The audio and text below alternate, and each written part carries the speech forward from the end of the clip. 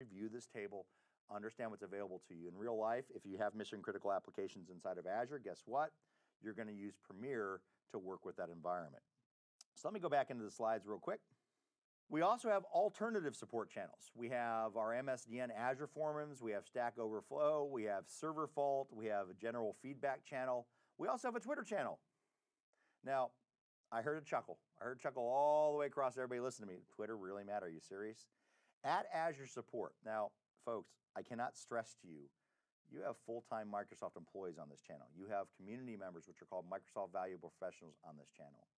What I'm trying to tell you is just don't make fun of it because it's Twitter.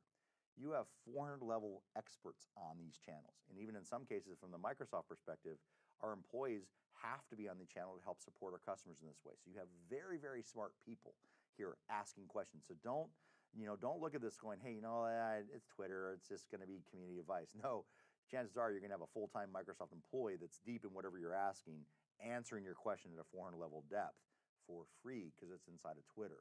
Now, I don't know if I'd run a business on it, but folks, the folks there are the same folks you might get through Premiers, through other agreements that are available to you. There's not always there for you. There's no SLA and how quick they'll respond to the Twitter, but it's definitely something we want to look at inside of Azure. We also have a knowledge center where you can query our knowledge center looking for different help, looking for virtual machines. A lot of documentation's up there. A lot of known issues might be up there, kind of like the old TechNet event center, where if you had an event ID, you could put it in there and get an idea of what it's going to be. We have a knowledge center where you can go and get help. It's a searchable database. But we also have the ability to open a support request. Now, let's have some fun with this. Now, if Azure's behaving properly, let me show you how we open a support request. But more importantly, let me show you some of the things that Azure does on our behalf. So I'm going to hop back into my portal here. And I'm going to go all the way down to the bottom and choose Help and Support. Now, I'm going to start the story here, how I open a support request, but I want to show you a little trick. And I'm going to come back to the screen. If I go into my virtual machines, and I go into one of my virtual machines, like FunVM2, and I scroll all the way down, I also have a new support request. The great thing about this, when I go here, it automatically fills in the context where I'm at. So it says, hey, you're running a virtual machine, running Windows. It's called FunVM2. It's already started to fill in the help and request tool for me. So I don't have to do it. By the way, pretty much everywhere inside of Azure, that new support request is available to you, so you can save some time if you know you're having problems with a specific resource. Now, I want to take you kind of the long way so I can show you what this looks like from the get-go. So I'm going to go and scroll back down and go back into Help and Support. And they give us our community. There's our Twitter channel. We can access it right from the portal. I'm going to simply say New Support Request. It's going to say, what's your issue? Is it technical, billing, what's going on? We'll say this is technical. It's going to ask what subscription I'm going to have. It's also going to select a service. I'm having problem with a virtual machine running Windows. It's going to say what resource. I'm having trouble with the RBAC test VM.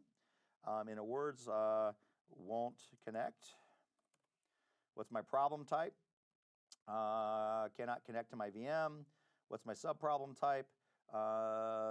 My configuration is impacted. We'll say, put that one in there. And notice what comes up.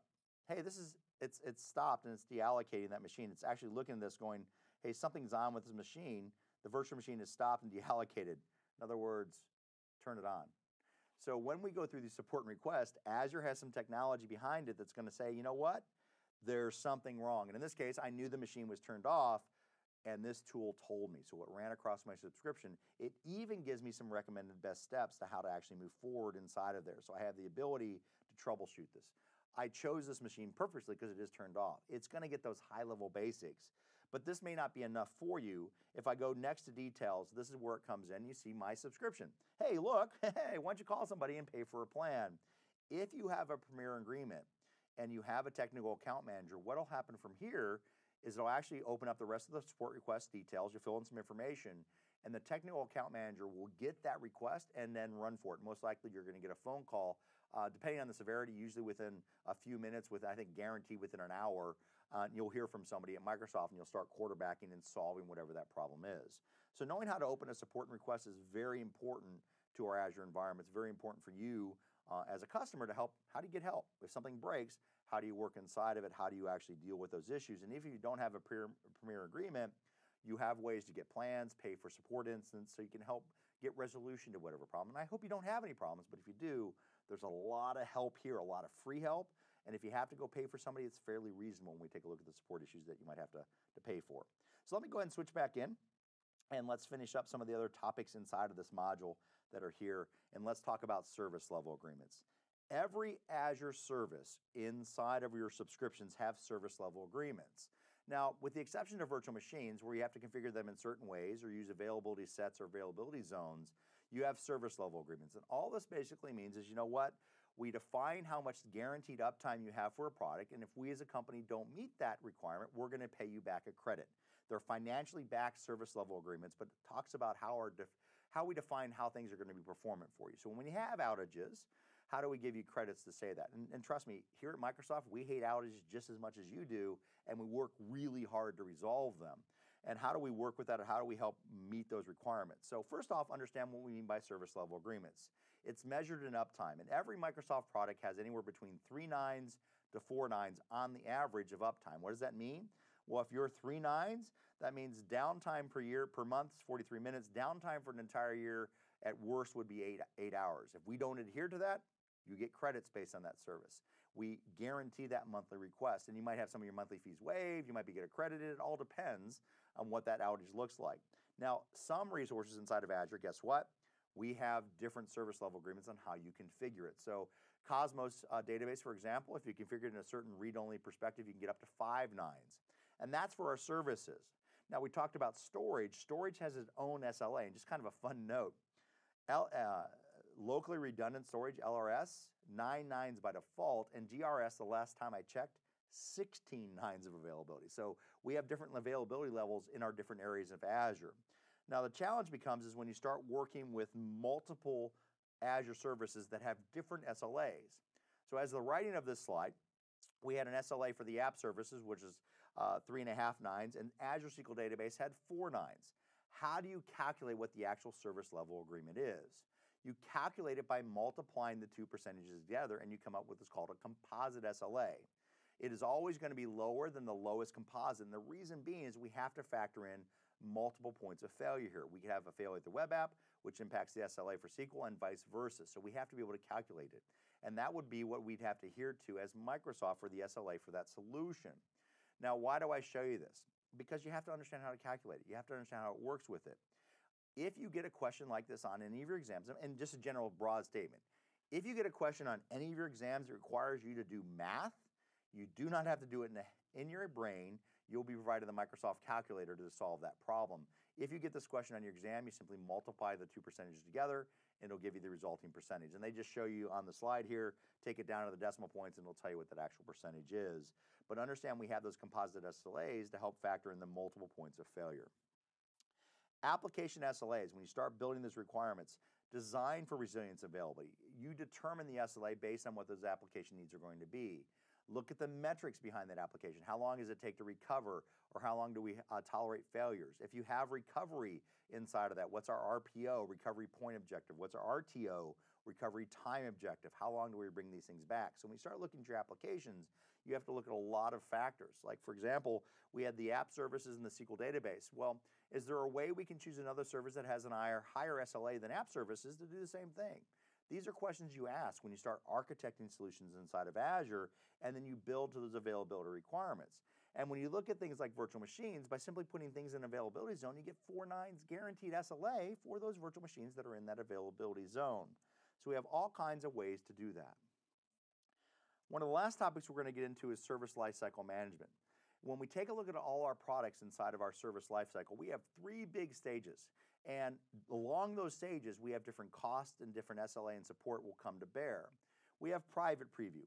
Private preview, very simply much, product is being reviewed by the product group. Generally, it's an invite only. We're looking for a very specific type of customer doing a very specific type of scenario with whatever feature. Now, if that feature survives through private preview, it goes to public preview, where customers then can open and test it. Remember, and we talked about this, I believe, in Module 2, when you're in preview products, do not put production stuff, do not put production stuff, do not put production stuff in preview. Friends don't let friends put stuff in production in preview. Hey, Matt? Yes? Should I put my production workload in preview? No. Oh, okay. All right. You can, by the way, and this is the challenge. We can put production stuff in here. Don't do it. Why? because there's no guarantee the product will make it out of preview. Now, with that said, we have a lot of faith in our product group. When things hit public preview, they're normally going to make general availability. How long that takes depends on the product. Generally, it's within 6 months to a year. When it hits public preview, it's going to become generally availability. That's when you can put things in production. You use general availability. That's when it gets a cost, that's when it gets an official SLA, and it gets official support, but not until it becomes GA along that life cycle. All right. So you also have the ability, we change our portal often, and this is a challenge for Garrett and his team and for myself, is that we do live demonstrations. And so I never know what the portal is going to look like, but I can look at a preview of the portal. Everybody, customers, you have the ability, if you go to preview.portal.azure.com, guess what? You can get a preview portal experience. Now, it's a little flaky every now and again. You might have some refreshes where you have to work with it, but we're trying to navigate and give you the best experience. You have an ability to get feedback in a forum. You also have to report a bug. Say, hey, look, we're having an issue with this particular portal. We can give feedback back to the product group to design a better portal experience for you. And I will tell you, folks, I have seen so many wonderful changes from the initial Azure portal to where we're at today. They really want to make the experience easy and intuitive, and you can kind of see what we're working on by going to Preview Portal. You have the ability to work with it, and it'll be on your production environment. Now, quite frankly, if you're really doing everything day to day and you need to be there, don't use the Preview Portal. It's something if you want to test and kind of explore, but if you're trying to really do stuff inside of Azure, go to the real portal, portal.azure.com, because it's going to be that full functionality. You don't have to worry about any potential bugs that are going to be there. We also publish our, not only can you look at the preview of our portal, you can look at the roadmap of our products.